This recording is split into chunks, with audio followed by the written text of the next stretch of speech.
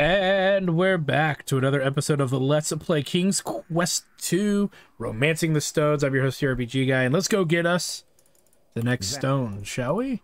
So, again, we have this emerald that removes enchantments off of things. What does that mean? Let's give it a try. As you direct the sun's light through the emerald at the snake, you behold a wondrous transformation. Do we?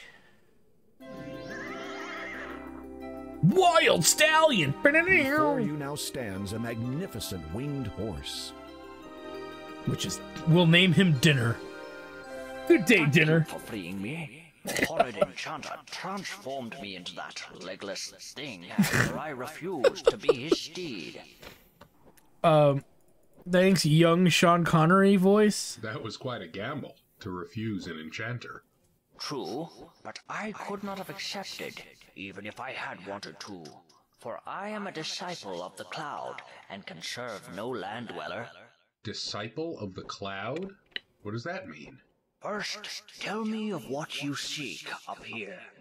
You take a deep breath, then explain about the Door of Destiny, the gems of nature, and your present quest to locate the growth gem. And hookers and blow, can't forget that. You seek the air gem.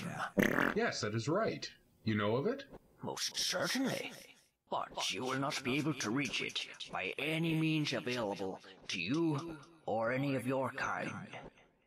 I would gladly take you to it, but alas, the enchanter took and hid from me my bridle. Without it, we could search for 1,000 years and still never find the cloud spirit. Where did he hide your bridle? I do not know. Perhaps a clue may be found in that blackguard's abode behind me. What is this spirit you speak of? The essence of what you seek. It passes through us as we grow, all through our lives, though few are ever aware of it. You will know soon enough when I take you to it. Well, that's pretty much the gist of it. So we're going to go back to the cave that we were just in. And see if we can learn something. You notice that some writing has been engraved into the wall. You read the inscription. In row of stones that number 6, half and a pair from left do pick. Half and a pair, okay. From left do you pick. Quell then my spell, avoid the tricks. The engraving on the wall reads, in row of stones that number 6, half and a pair from left do pick. Quell then my spell, avoid the tricks. Interesting. A neatly displayed scroll hangs on the wall. However, its archaic symbols and wording will forever remain a mystery to you. That's the clue we need. I think. Hold on. You have better things.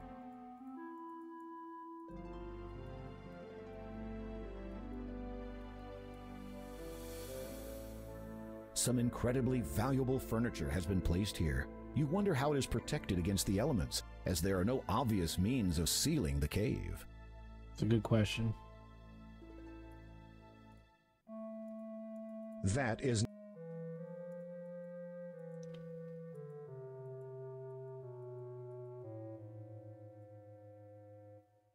Pretty much just hanging out.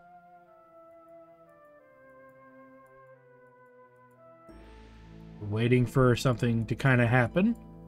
Pretty much, if you're trying to figure out, waiting for the occupant to come home because he has some explaining to do. You cannot remove the engraving. You walk closer. You read the engraving.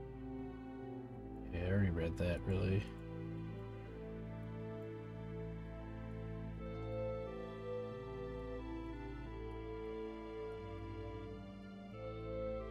Do. Here we go. Footsteps approaching. It's Radagast the Brown! Uh-oh, the enchanter has caught you in his lair. He twirls his hands, aims them at you, and then utters some words under his breath. Hocus pocus alakazam. Sensation all over your body as the enchantment attempts to transform you into whatever the enchanter has fancied. At the same time, you also feel the comforting energy of the emerald shielding you. The enchanter's twisted smile turns downwards. He scowls at you. Wah, wah, wah, wah. All right, buddy, you've got some explaining to do. There is a look of panic on the man's face. He does not dare breathe. I hereby order you to depart from Kalima forever, never to trouble its citizens again, lest you earn the fullness of my wrath. The enchanter looks baffled. You sigh inwardly and try again. Leave. If you come back, then you will get it. The enchanter nods frantically, God. as much as he can without cutting his own neck on your sword edge. He gestures quickly with his hands.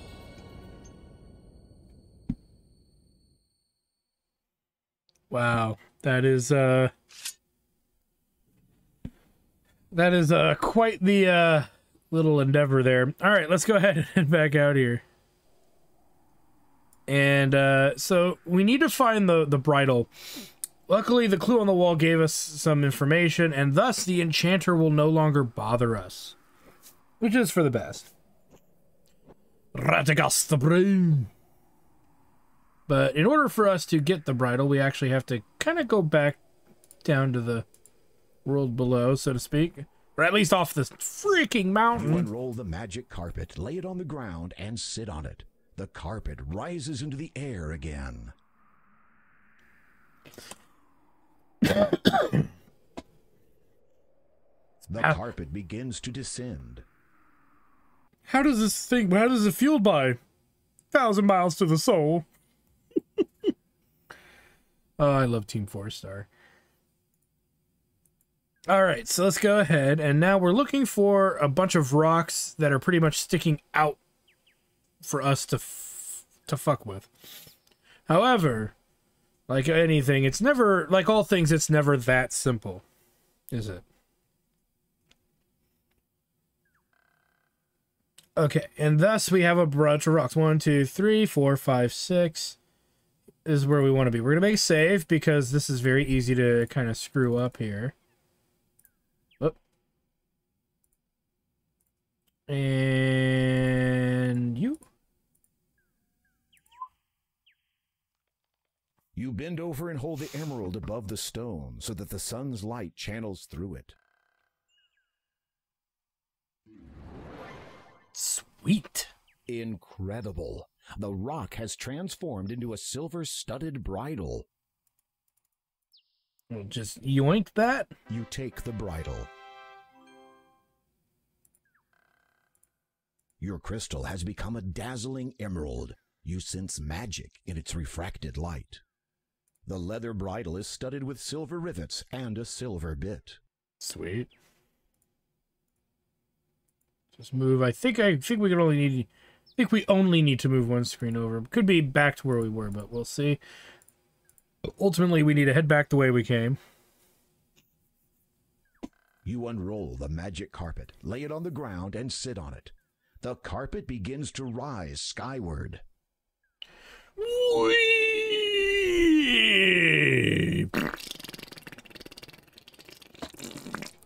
I mean, it's either fueled by the souls of the undead or it's powered by Graham's almighty farts. Get the carpet, it vanishes into thin air without even so much as a puff of smoke. Oh man, no more magic carpet. What a load of horse shit, y'all. Alright, let's go this way. And let's go ahead and make another save because saving is your friend. Boop. You slip the bridle over the horse's head. It whinnies its approval. Come, climb upon my back. And up, and away we go. Hold on. This will be a accelerating. God, just don't show us your rocket, bro. Don't need to see that. I saw The disciple Jackass. of the cloud gracefully soars high into the sky. These things are Grip horrifying. the reins tightly and hold on for dear life as he swoops and dips between the clouds. After a time, he draws near to a thick patch of luminous mist. As you pass through it, the horse sets itself down, seemingly on top of a cloud.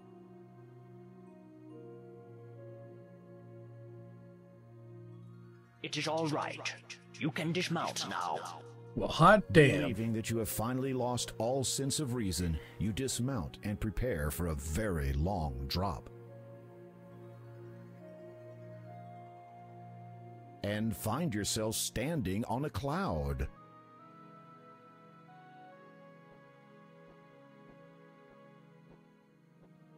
Hello, you call out.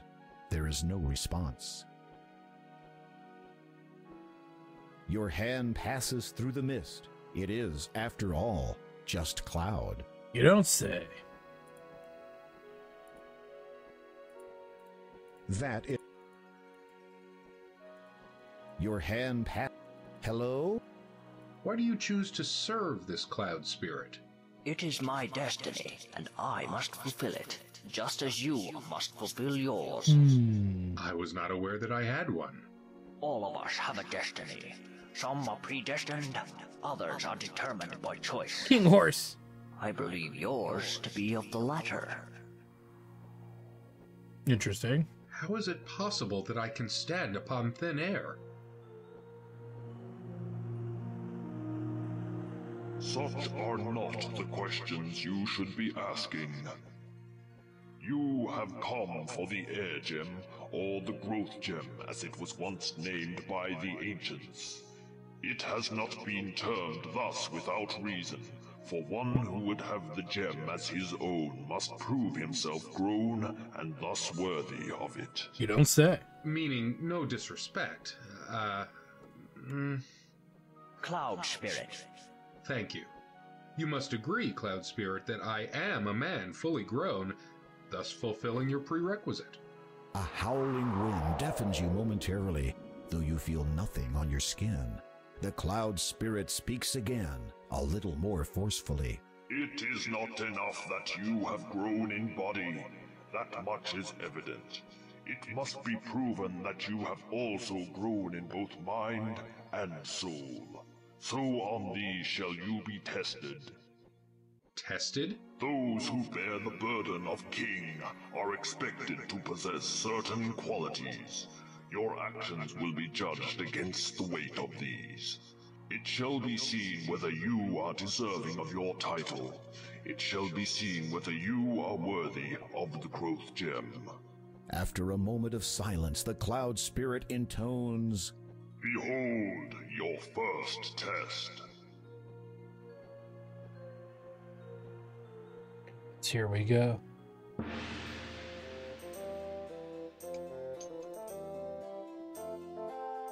The mist around you clears, and you find yourself in a familiar place.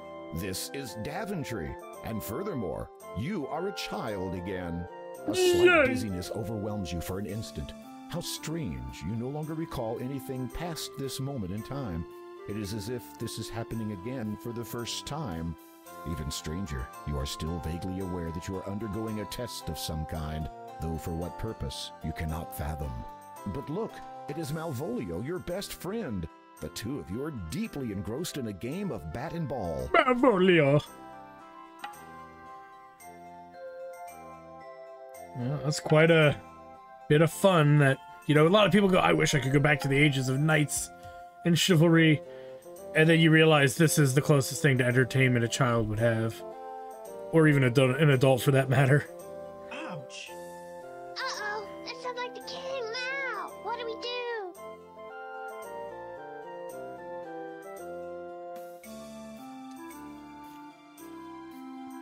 You there. Yes? Yes? Chuck Is Norris? that how you address your liege? No, your majesty, King Edward, sir. I mean, sire. Which of you two boys Kid threw Trunks? that ball? The one that just happened to land on my head?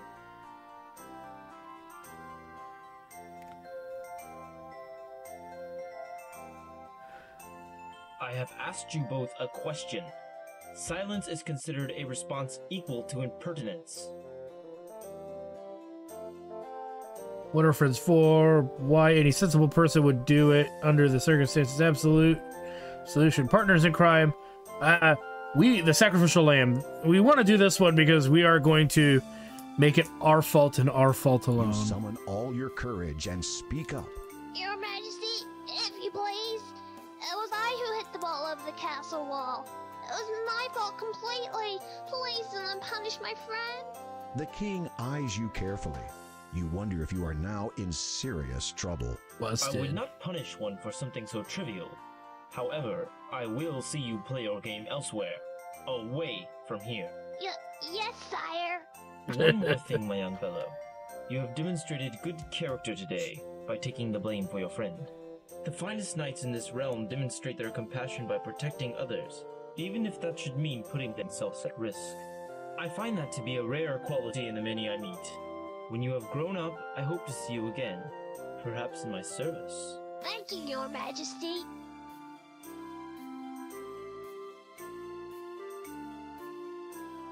Okay. Hold your second test. I don't know if that could have gone any better or not, but we got through it. You feel yourself growing older, more so than before the tests began. Again, dizziness overcomes you, your memory of the previous test fades, and in its place, your mind is filled with the knowledge of everything that has since come to pass. This includes, unfortunately, the dreadful misfortunes which have plagued Daventry since the coming of the terrible three-headed dragon.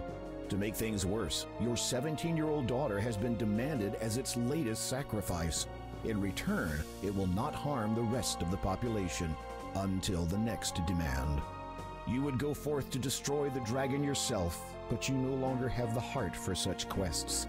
Never have you felt so forlorn, so frail. You fear that given the choice, you would do anything to rectify the situation.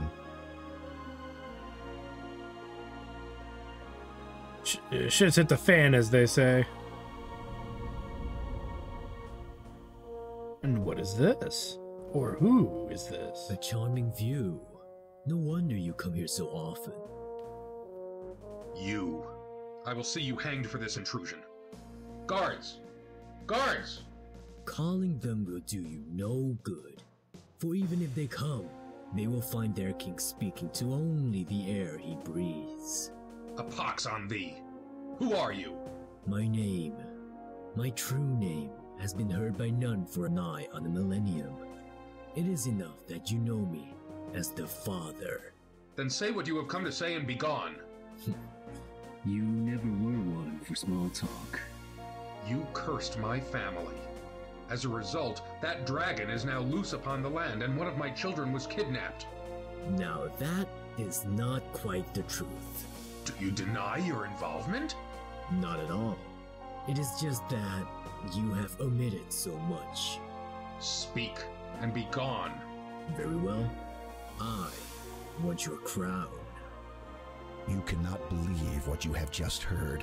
This vile creature has caused untold misery throughout your land for nearly 18 years and has now infiltrated your castle just to ask that you hand over your authority to him? Of all the outrageous... Even the narrator's fucking pissed. Oh, sorry. What would I want with a puny little kingdom when in a few short years I will have more power than Legitimor himself? No. I want only the thing you wear atop your head. Your crown. It is an essential part of my plan. Without it, my efforts to prepare for the ascension will have been in vain. I have waited far too long to be deterred from it now. If you need it that badly, you could have just taken it. You had plenty of opportunities. Are you completely ignorant of the legends of your predecessors? None can possess the crown of the first king unless it's given. If you think for one moment that I would... Before you speak further, consider this. In exchange for what I ask, I shall lift my curse and all that it entails from you and your blighted land. You shall have both it and your family restored in full. Minus your title, naturally. Your mind reels at these words. For almost 2 decades, a countless number of innocent people have suffered under the afflictions Daventry has had to endure. So many more people would continue to suffer indefinitely, notwithstanding the pain you feel over your own family's misfortune. With a simple statement, you could put an end to it all. But we're too awesome to do that. Fuck you, wizard dude. Oh! You dive forward, swinging your fist at the man to hit him. To your astonishment, your hand passes right through his face. Did you think I would be so foolish as to come unprepared this time? I learned my lesson well.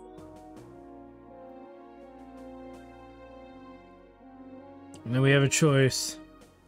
Unconditional acceptance, provisional acceptance, serving the lifeline.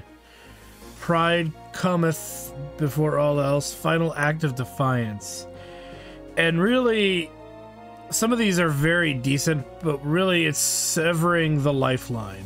To give you my crown would signify a change of leadership, so says the law of this land. It also says that the crown is to be worn only by those with the highest regard and intent for Daventry. So, to give it to such a vile being as you would betray the honor and memory of all the past kings who have worn it.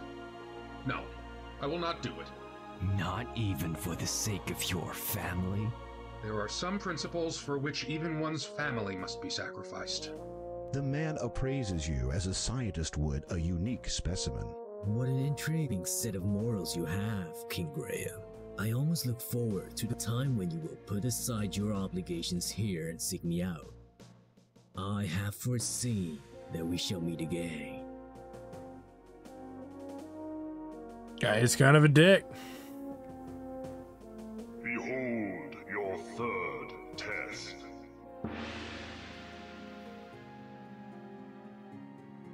Once again, you feel yourself age. You are many years older now, though still, thankfully, King of Daventry. As before, the knowledge of the previous test ebbs from your mind. This time, however, it is filled with a greater knowledge of all that has come to pass thus far. Many years have passed. Your children, once heirs to your throne, have forged their own paths in other kingdoms. Fortunately, chance has seen fit to fill the vacuum. Following the restoration of the Mask of Eternity, Daventry now has a new champion. Reference to another King's Quest game. I am deeply honored, sire. All right. Now, how do you really feel? Scared out of my wits, sire. You smile and feel the lines in your face stretch. You hope you'll get used to it when the true time comes. You know what they've been saying. About my decision, that is. The people question my ability to perform the duties when I have another higher obligation.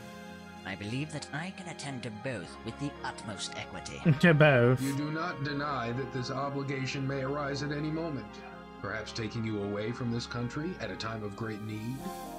Of course not, sire, but I shall deal with that troll, as they say, when I cross that bridge. And there is the matter of you not being of royal birth. That does not sit comfortably with some of the nobles. The qualities of truth, light, and order can shine from even the most impoverished of souls. Nobility is defined through one's actions, not one's lineage, Your Majesty. You cannot help but smirk. For a man who had once lived as a peasant, he speaks extremely well. Mm-hmm.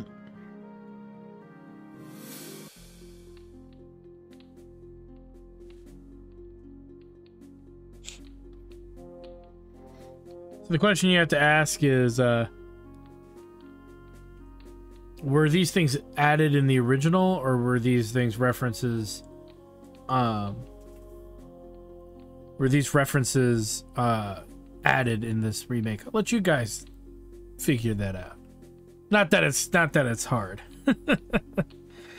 And of course we're going to knight this guy because he saved our kingdom. That's what we do. Sword.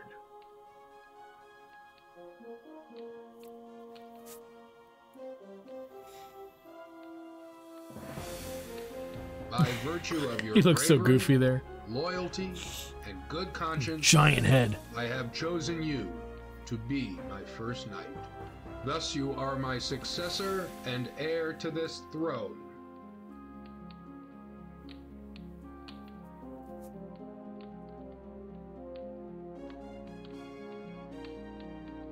Arise, Sir Connor of Daventry.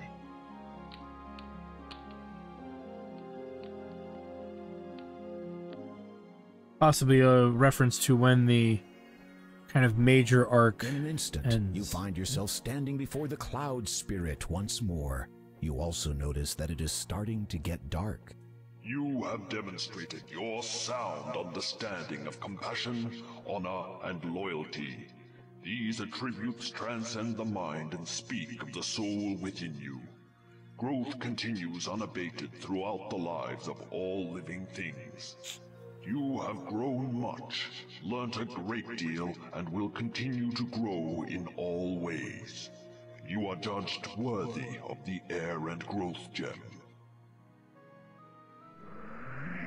Oh! Let's go ahead and grab it. You take the Growth Gem. As you feel the knowledge of the last test fade from your mind, the cloud beneath your feet begins to evaporate. You'd better get out of here quickly, Graham. Yes, yes, yes, indeed. So if we don't, we can actually die.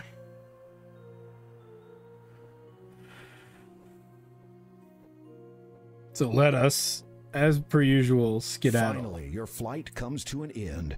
You hope that it will be quite a while before you take to the air again.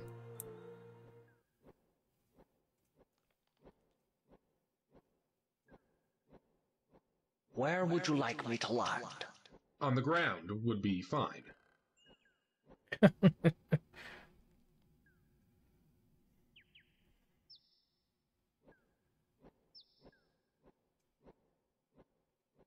Take this sugar cube. It will protect against the poisonous growth of this land. Tasty. Fare thee well.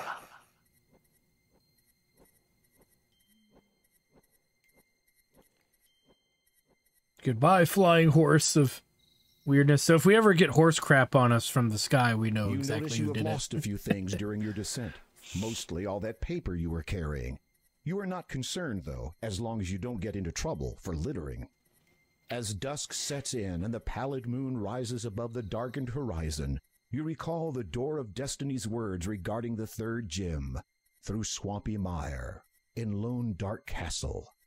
Then you remember the great Neptune's disquiet reluctance to speak of Kalima's lord. You sense a growing unease that this final gem may not be the easiest to acquire. He's not wrong. He's not wrong at all. But yeah, we've definitely come a long way. Let's go ahead and delete Fart in the Wind, and let's go ahead and put darkness time. As it is nighttime, everything around us can easily put us at a slight unease. 2 stones down, 1 final stone to go. And you know that's not the end of it, right? We just don't get the 3 stones and everything works out for us. We're still kind of far from our goal, as the game did specify the 3rd stone, or gem, whatever you want to call it, is going to be definitely the most dangerous and hardest one we'll have had to get. With that said, I want to thank you guys for stopping by. Like, comment, subscribe, all that good stuff. Check out my Twitch channel at twitch.tv/JackTarStudios for more live gaming action. Because we're gonna have to deal with some of the creatures of the night in the coming episodes. So with that said, again, I thank you all for stopping by, and we will see you all next time.